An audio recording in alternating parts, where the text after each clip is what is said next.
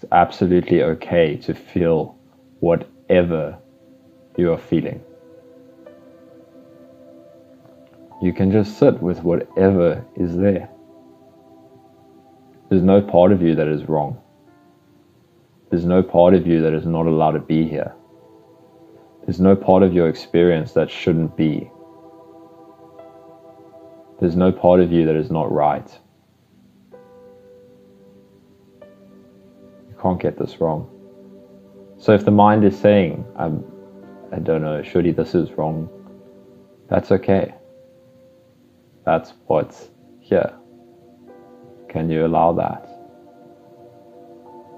Can you really open your heart to the part of yourself that you're most afraid to accept? The part of yourself that you've always thought shouldn't be, that you've always needed to fix. The part of your experience that's always been wrong. Can you open the door and allow it? It's not wrong. It's just what it is. And there's space here for it. There's so much space here for whatever needs to be felt. Can't get it wrong. So give yourself that space. Give yourself that 10 minutes every now and then, whatever time frame you're available for.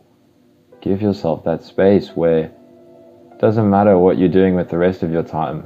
In these 10 minutes or these half an hour, you can't get anything wrong. Just sit. Just feel. Just allow. Just be with what's here.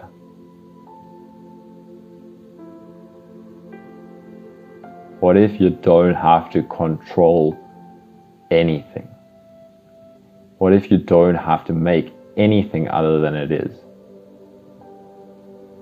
What if just for these few moments, doesn't matter if the mind comes up with a million things that aren't perfect, that aren't right, that's fine. We can come back to that later.